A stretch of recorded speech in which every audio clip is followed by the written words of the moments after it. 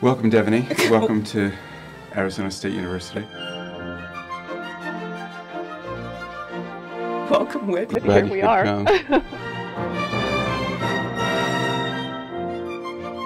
Hey, to be welcomed by you is the greatest treat, but we should be the ones welcoming you, of course.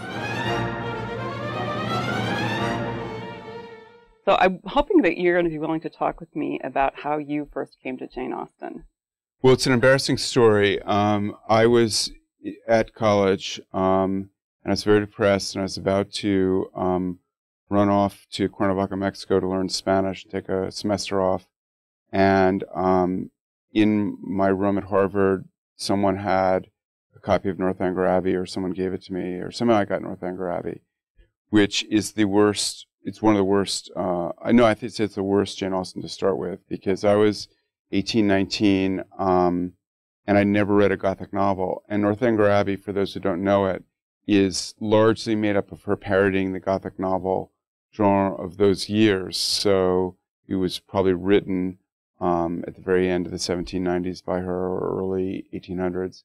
And she's making fun of the sort of novels that Mrs. Radcliffe wrote, you know, Castles in Danger and Damsels in Distress, and fantastic things happening. I guess it's sort of the beginning of Romanticism in a way. Mm-hmm. And she was never a romantic, and so she was making fun of that in a kind of very young way. And I thought it was terrible. I had no idea what she was making fun of, and I just thought it was lame. It's like a Jerry Lewis movie or something.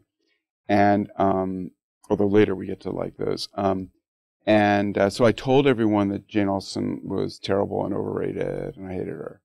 And then fortunately, after college, I got into more serious reading. I had a sister and a brother-in-law who were very, very serious reading English literature.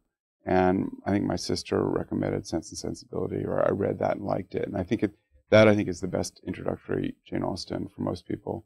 And then I read Pride and Prejudice, loved that. And I read them all, loved them all. And then I went back many years later, over 25 years later, I went back to reconsider Northanger Abbey, which is very fortunate, because in reading Northanger Abbey first, I liked it because in publishing, I'd worked on Gothic novels. Mm-hmm. I worked for the editor of Victoria Holt novels. I learned what Gothic novels were, so I knew what she was making fun of. I also really appreciated the sort of Jane Austen romantic comedy. There's a bit of that in Northanger Abbey. But really, the discovery for me were the fragments and unpublished Jane Austen manuscripts included in this edition.